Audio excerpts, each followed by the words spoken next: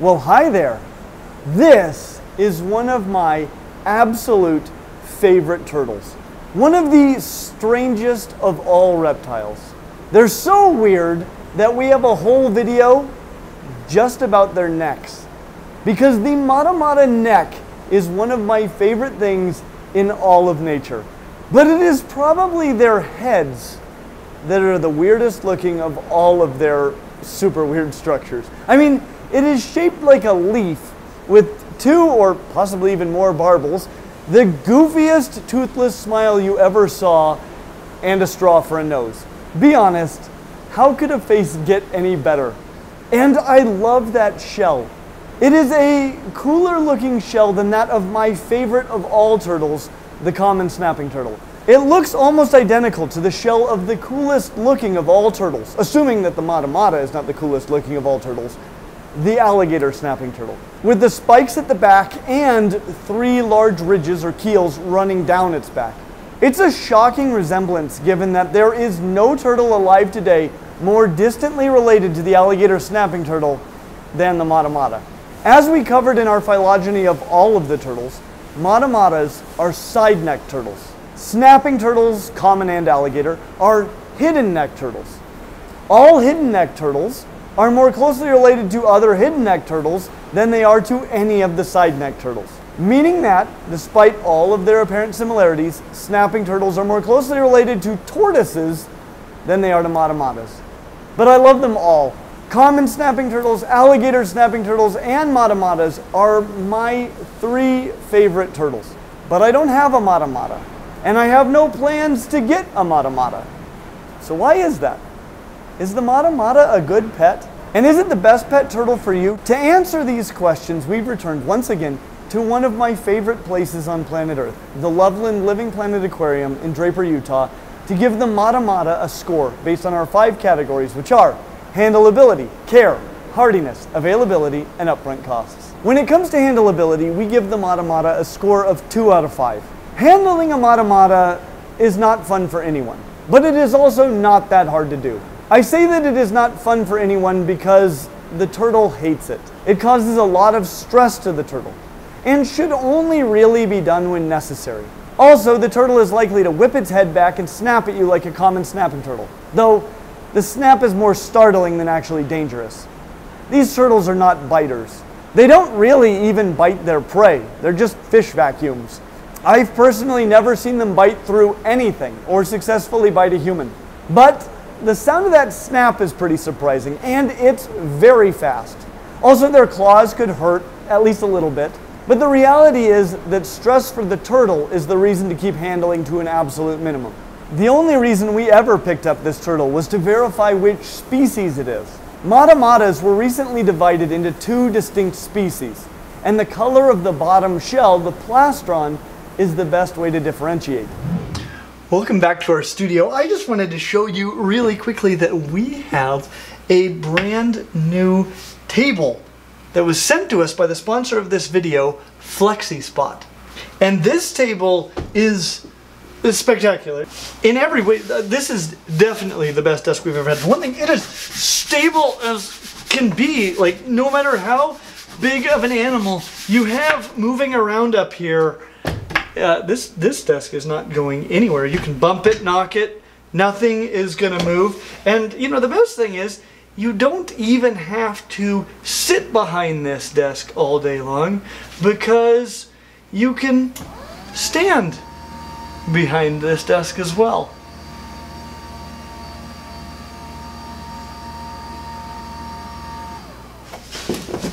Not too shabby, but that's impact tremors, what that is.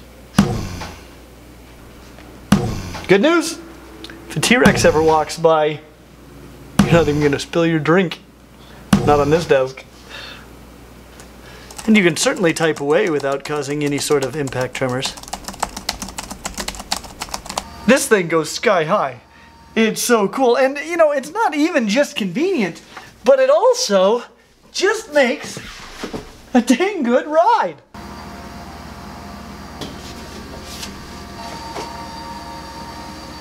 It's the coolest desk ever. To the bottom floor, please. Whee! I'll be honest, you probably don't want to stand at your desk all day long, but you also don't want to sit at your desk hunched over, back sore all day long. What's nice is when you can do a little of each, and that is what you can do with the Flexi Spot. Putting the Flexi Spot together was a cinch. Look how quickly Jason and Will put it together. Use the links in the description and promo code CLINT to get 10% off an order of $400 or more.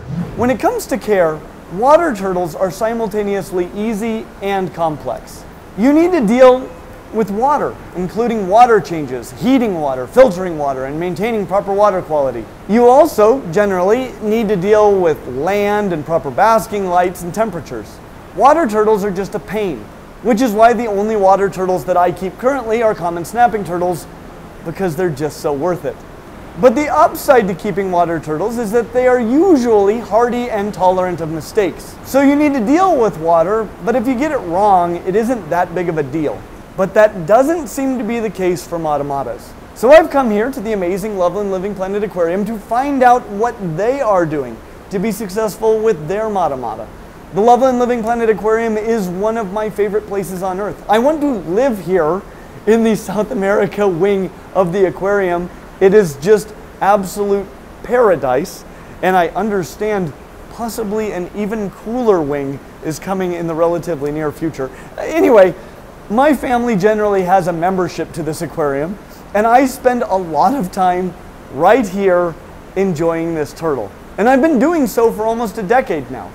I don't know anybody else who has had long-term success with Matamatas, so let's find out what they're doing.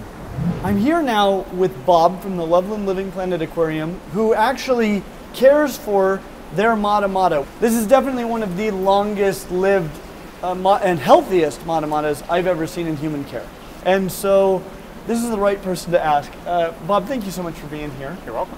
Tell me a little bit about what it is like caring for a Matamata. Like, what does that look like every day, every week? Like, what does a person who wants to keep a Matamata alive and healthy long-term need to know about the care of these animals? Well, I could say for us, the care of this animal is mostly we take care of the water quality, and then we feed it. And so it's all of its needs are sort of met.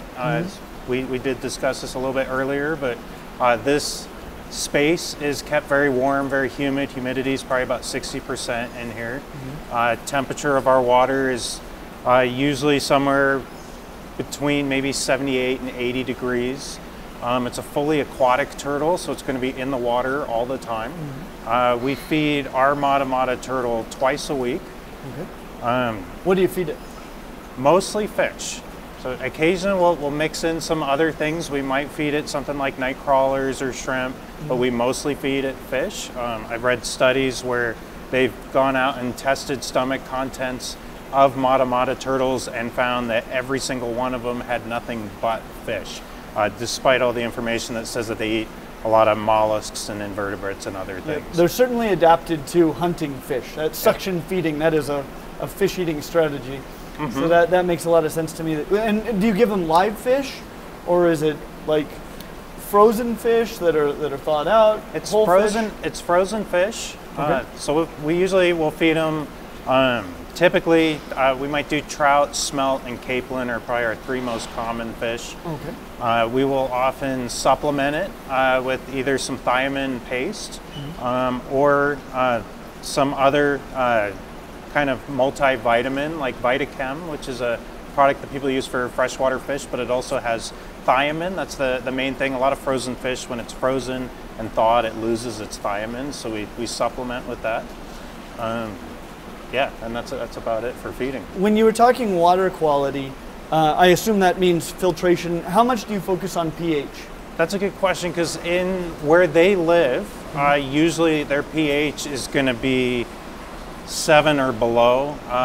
If you look in the literature, it'll often say 6.5.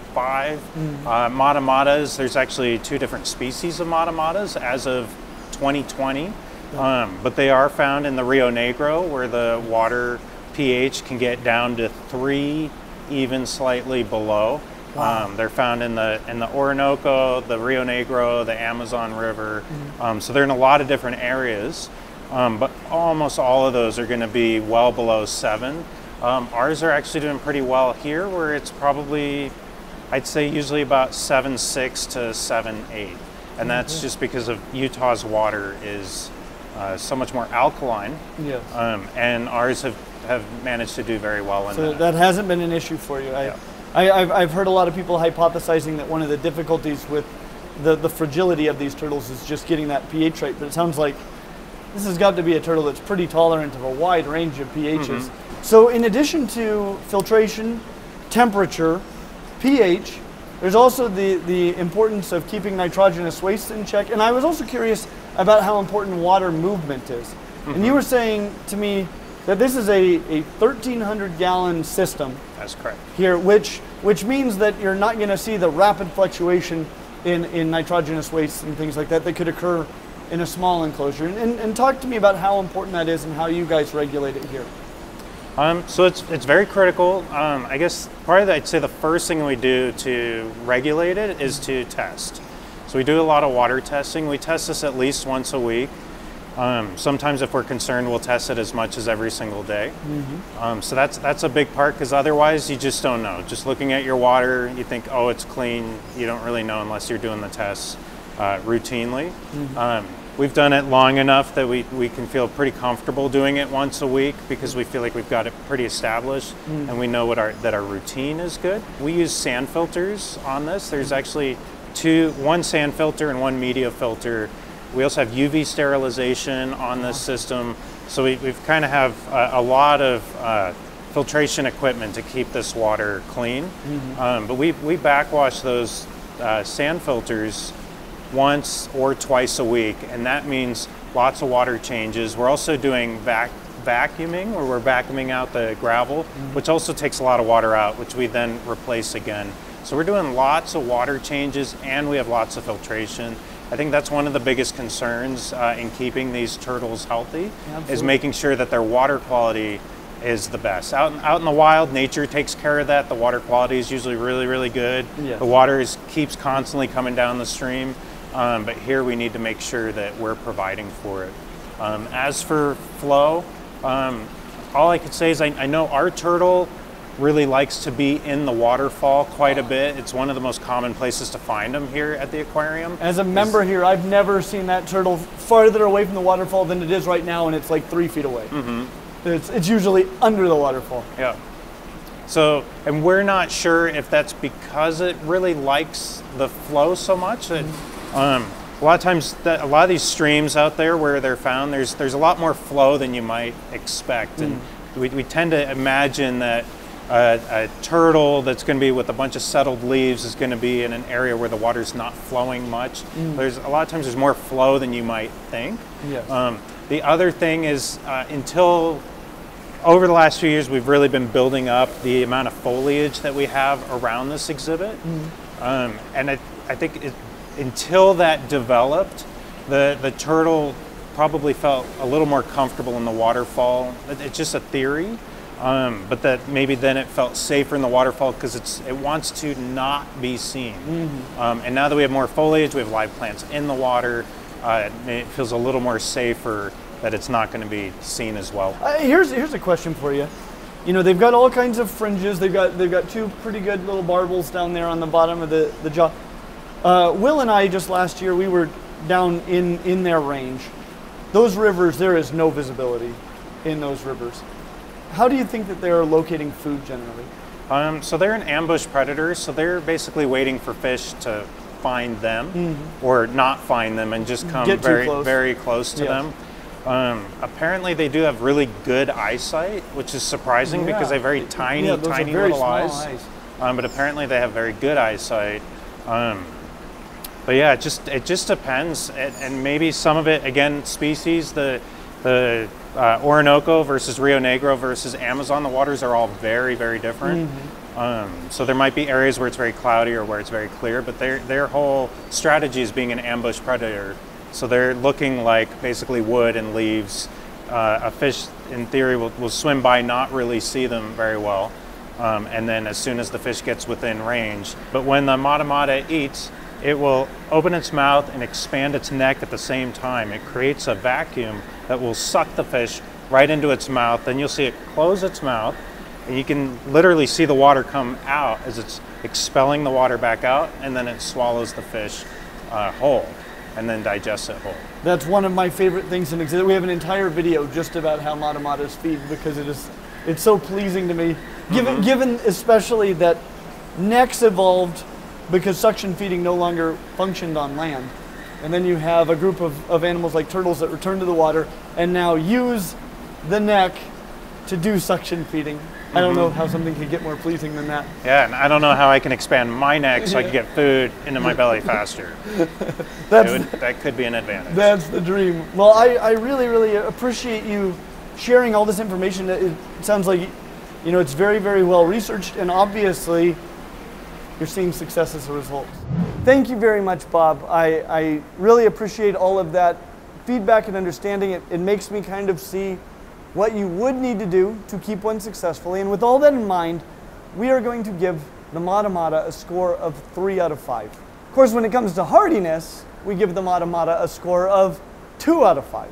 And before this discussion with Bob, I would have gone lower still. Like I said, I don't know anyone who, to my knowledge, has had long-term success with these turtles except for this aquarium and other major zoological facilities. And I've heard a wide range of thoughts about why this is the case. Larger individuals seem to be hardier than smaller individuals, and this is true generally of turtles. Turtles are usually very hard to kill, and the bigger they are, the harder it is to do. That said, matamatas seem almost to be more like chameleons than turtles in this regard. Water temperature and quality seem to be extremely important, though as we've discussed here with Bob, they do seem to exist in a wide range of acidities in the wild. Something to consider that I don't think we normally think about is the temperature and humidity of the air. These turtles live in the water and rarely leave, but they still breathe air from the surface. Cold, dry air is not what they are adapted to inhaling. And everywhere that I have ever been that has successfully kept matamatas has been warm and humid, just like right here in South America. But to be honest, I don't know exactly why most people are not having long-term success with these turtles. And until I know exactly what to do to keep one successfully, I would not consider keeping one myself. If I can provide what the Loveland Living Planet Aquarium is providing, then great. But if not, well, I have snapping turtles. When it comes to availability, we give the matamata a score of 3 out of 5. The reality is that I have seen matamatas for sale at pet shops and even at expos, but usually you won't. They are almost always available online. Captive breeding is limited, so most are captive hatched or field collected, and most of them are field collected. So pay attention to your source. But the reality is that they are fairly easy to get. They are least concern in the wild, though with the discovery that there are 2 distinct species, one or both of these species may not be as robust as we thought they were when we thought they were all the same thing. The reality is that there is not a lot of demand for this turtle. It gets very big, it looks cool, but it is pretty boring to watch, and it's difficult to keep successfully. And my hope is that this video does absolutely nothing to change that demand. This is not a very good pet turtle, and this is coming from a guy with 2 common snapping turtles, one of which regularly sits in his lap. When it comes to upfront costs, we give the matamata a score of 2 out of 5. The turtle is fairly expensive for a turtle, but really not as much as you might think. $300 or $400 plus shipping would have one to your door tomorrow. But that would be a terrible idea because you need to have a proper setup ready before it gets here. Several thousand gallons of heated, filtered, frequently tested and changed water in a massive, warm, humid South American paradise seems to be great. How far you can scale that down and have success is, as far as I can tell, yet to be seen. They don't move much, so they don't need that much space for such a large turtle. But small aquaria with giant carnivores experience rapid and dramatic shifts in water quality. So the bigger the better, and more water in the system via a sump or something similar would probably be great. Be sure you have filtration and heating for that much water. And again, keeping air warm and humid might be absolutely essential. But stagnant air is generally not good for reptiles, so you might need to heat and humidify the whole room. All of the equipment to achieve this is simply not cheap. And this is why overall we give the Matamata a score of 2.4 out of 5. I really wish they were better pets. I love them so much. If you're having success with Matamatas over multiple years, especially if you're breeding them, please share your wisdom in the comments to this video. I will read them. But if what you want is a spectacular, long-necked, suction-feeding turtle with a spiky shell that might not be very good to handle but makes a great pet, the common snapping turtle is the best pet turtle for you. But if it has to be an even spikier shell and be a boring ambush predator, then the alligator snapping turtle is the best pet turtle for you. But if it has to be the weirdest of all turtles, then it has to be the Matamata. But don't jump into it unprepared. We have links to preservation jars in our video on dragon snakes. You don't want that. But you can always come to the Loveland Living Planet Aquarium and enjoy this turtle. I might even see you here. As always, like and subscribe, and we hope to see you real soon.